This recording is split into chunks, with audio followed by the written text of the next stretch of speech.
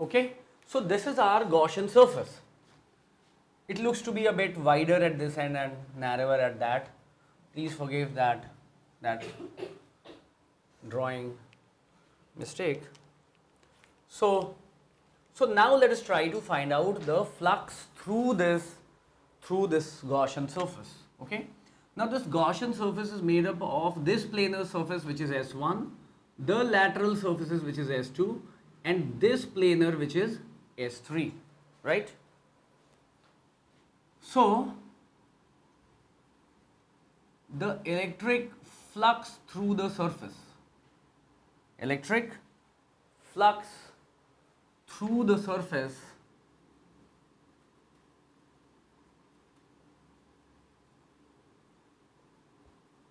phi E is equal to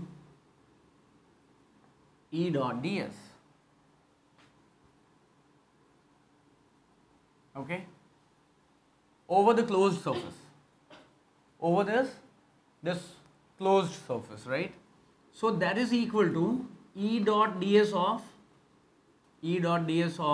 on S1 plus E dot ds on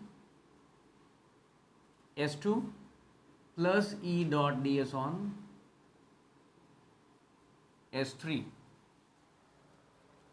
Correct. Now what is E dot ds on S1?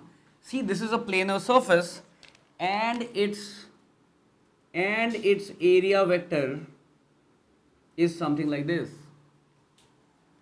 right? This is, and that is unique. Okay, so this is say S1 vector, right? And we can also see that E and S1 vector, they point in the same direction, so their angle is 0. So what do I write? I write over S1 E into S1 into cos 0. Okay, E in dot ds1. So hold on. This is my ds1 vector, right? E ds1 this plus S2. S2 is the lateral one, and here this is this here, okay, this here, and in the back it is kind of this. It is not visible, but it is this. Here also say it is not visible, but it is downward. Okay, so at all the surfaces, all the 4 surfaces, right, up, down, left, right, the area vector is perpendicular to the electric field vector. I still do not know what the field is here. Maybe their magnitude is varying. I am not aware, but I am aware of one fact: whatever is the field, that is perpendicular to the area vector. Fine. So I write this to ds2 into cos 90 plus E into ds3 into cos 0 over S3. Okay. Okay. No. Okay. I've used the definition for the dot product. And what is happening here? What is happening here is I say that since ds2 vector is always perpendicular to the electric field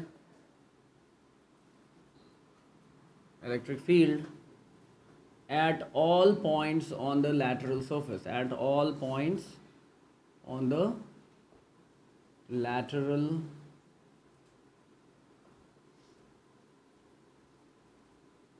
surface. This is equal to what is the integral of that? It is E comes out, and over S1 I integrate ds1 plus 0 plus over E I integrate ds2 over s2, right? Over s2 I integrate ds2. And what is that area? See, these magnitudes are the same that we have talked about here. The magnitude of the field is the same as long as the distance from the plane remains a constant. So these E's are the same, and if the area of this, okay, if area of this is A, then this becomes E into A, and this also becomes E into A, so that is equal to 2EA. We get the point. Okay, where the planar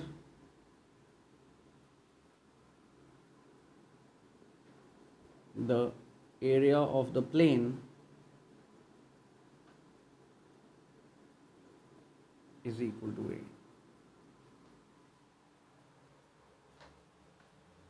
A. Okay, so this becomes equal to the area of the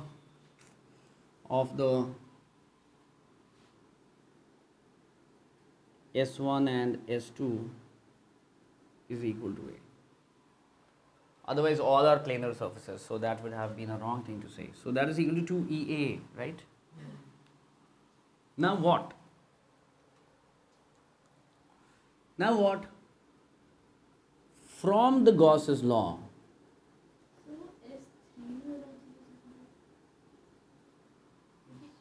this is S3, yes. This is S3, this is DS3,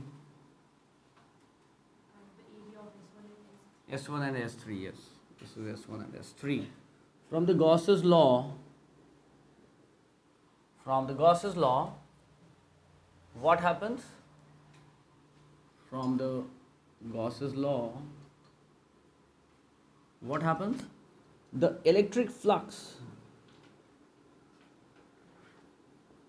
is equal to Q enclosed upon epsilon naught. That is, E dot ds is equal to Q enclosed upon epsilon naught. Correct? And E dot ds is 2EA, is it not? So 2EA is equal to, what is Q enclosed by this surface? Can you tell me? What is the Q enclosed? The charge in the box. The charge here, the charge which has been cut out by the box, that is spread over this area, is it not? And this area is equal to A. This area is equal to A. So it becomes E into, it becomes here the surface charge density is taken as sigma coulomb per meter square.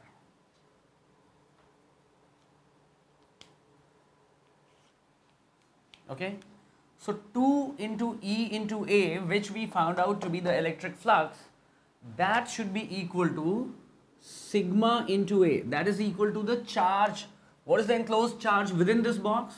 It is readily seen that it is the charge that is spread over this area, the area that has been hatched, okay, and that area is A. So sigma into A is the total charge on that, right? The total charge is that, and that divided by epsilon naught, A cancels, E becomes sigma upon 2 epsilon naught.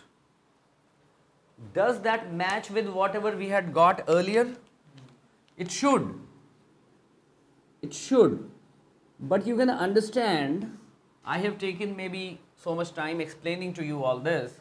That has taken some time, but if I had kind of done in my own mind understanding the concepts, it would have taken me hardly a minute to do this. Okay? Does it vary for a thick sheet? That's a different thing. the sheet, if it is an insulated sheet or if it is a conducting sheet, then things start changing. Okay, so you just do it for this. So a thin sheet over which the charge is spread, you come this side or that side, whatever be the distance. See, it has become independent of the distance. So you be 1 millimeter close or be 200 million kilometers away, the field is the same.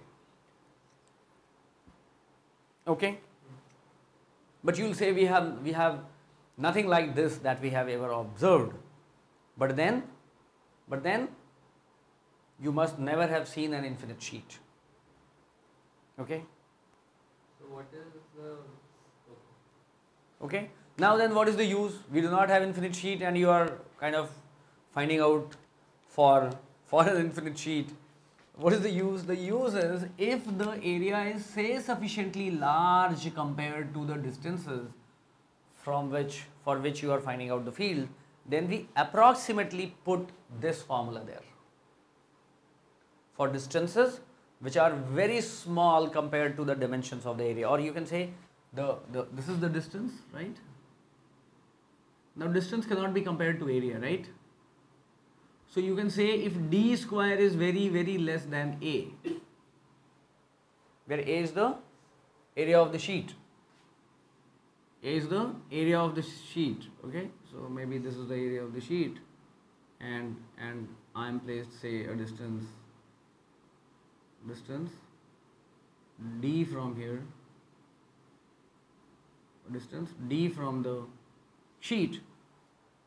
Then for d square very, very less than a, you will be actually using this, and we do use it while doing the capacitors that we'll do in the next chapter.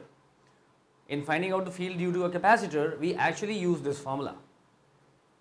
Fine. But one thing that you should be absolutely clear about is it is independent of the distance, and you go to the right or you go to the left, the field is the same. So it radiates in both the directions. If it was a negative field, if it was a negatively charged sheet, what would have happened? If this was the sheet, then the field here would have been like this, and the field here would have been like this. You understand? And its magnitude would have been sigma upon 2 epsilon naught. So it only depends on the surface charge density and nothing else. Okay? Certain points that yes, your Gaussian surface can cut a continuous charge distribution. So it has cut, and we are allowed to do that. Fine? Do we understand? And understand the ease. That is the power of Gauss's law. And if it is not symmetrical, if it is unsymmetrical, then that is the limitation of the Gauss's law. Then you would not have been able to use this. This is symmetrical, planar symmetry.